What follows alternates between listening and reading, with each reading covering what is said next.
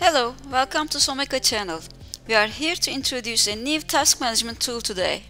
Here is our time blocking template in Excel. In this template, basically there are four parts: the dashboard, event section, and the calendars with weekly view and monthly view. Let's start with the dashboard. On the left side, you will see a weekly summary, and on the upper right side there are navigation buttons. And lastly, there is a settings section here for you to customize the file.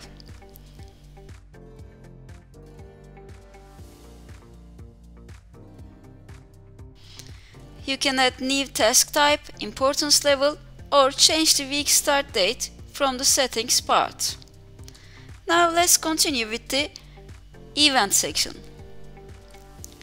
The event list is your log.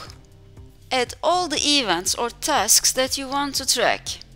Here you should write the event name, start date, start time and end time, event type, importance level, and also there are some optional columns that end date, link, contact person, or some notes.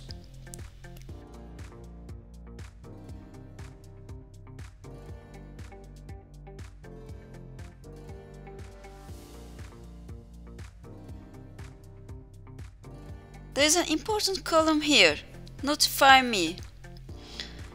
If you select yes here, then the task will appear on your weekly summary as a reminder. Let's try. We select yes for presentation to a client and yes. On our reminder section, we will see this task. Another trick is if you leave start and end times empty, then the template takes it as a whole day event, like this.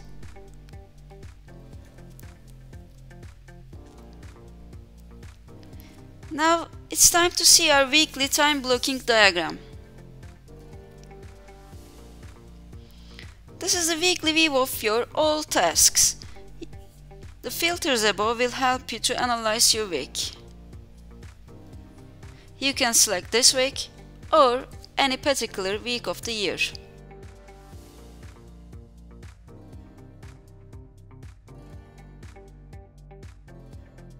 And also you can just use importance level filter to, for example, see only high level important tasks or just the extreme ones. Here you can also adjust the starting hours. For example, this starts at 8 o'clock and you can change it as 8:30 or 9:30. It's just up to your need. This is a clear view of your week and daily hours and the tasks and also the events that you have to attend. Now let's see our monthly view. This section will show you all the tasks of that month. Just you can again use the filters above to change your months. And if you need more rows here, just click on the plus signs on the left side. You can also take a printout from here with Ctrl P. Thanks for watching. That's all from us. Don't forget to check our other templates at www.someka.net.